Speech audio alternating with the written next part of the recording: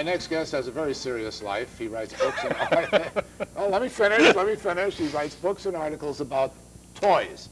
And now John Marshall has two new books. It's a doubleheader. One of them is called Collecting Monster Toys, and the other comic book, Hero Toys, which are two separate categories. And the books are almost like catalogs, aren't they, John? In a way they are. They're almost like auction catalogs because everything is laid out so beautifully and you can see everything so clearly.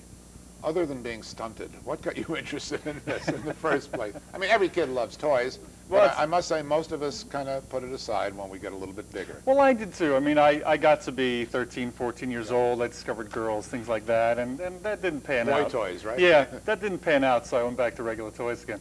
When I was a freshman in college, I started to get this itch, this urge, and I would sneak out to Toys R Us. Like Saturday nights at college, everybody else would be out drinking, partying. I would be at Toys R Us. What did your friends say to you about that? Well, I only associate with other loser geeks like myself, I thought so maybe they suggested to you that you seek a little treatment. No, now, too late, far too late. When we knew you were going to be on the show, we asked a couple of folks who work here at News 12 New Jersey to bring in some of the stuff they have, and that they would like to know what they're worth. Fantastic, little appraisal like I'll be doing on Saturday at Barnes & Noble. Here we have, obviously, an action figure of one of the World Wrestling Federation, Randy Macho Man Savage is obviously one of the Hasbro figures from the early 90s. See, Randy, his arms move, but unfortunately his mouth does not in this particular type. What's that? What's a little piece of plastic like that? Well, you know, the funny thing about stuff from the 90s especially is that you've got to look for those certain ones. When something's only 5, 6, 7 years old, there are always those 1 out of every 8 or 10 that for some reason they didn't make a lot of them, or the character wasn't so popular when the figure was made. Yeah. So then that's what becomes popular.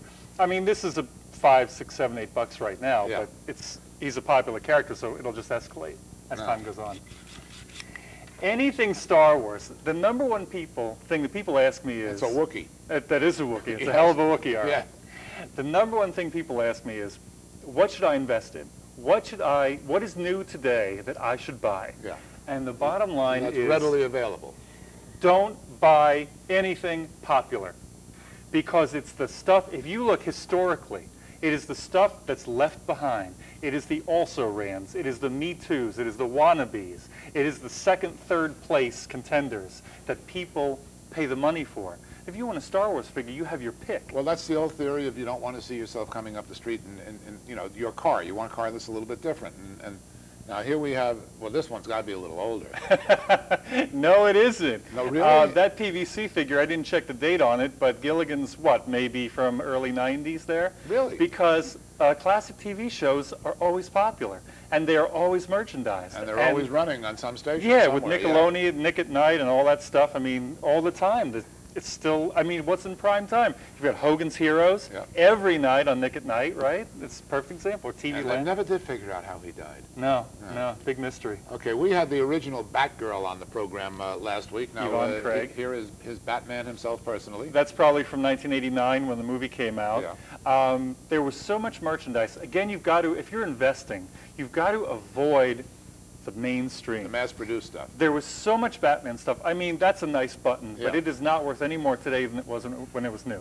Wow, and Randy's not going to be happy to hear that. Now, these are older characters. I don't know how old these little I couldn't read the copyright date when I was sitting over on the sidelines there. Now, is that Crazy Cat? That's Felix the cat. That's Felix the wonderful, wonderful cat. There were two wonderful cats in the comics. Right, Crazy Cat, Crazy Felix Cat, the cat. Right. Right, exactly.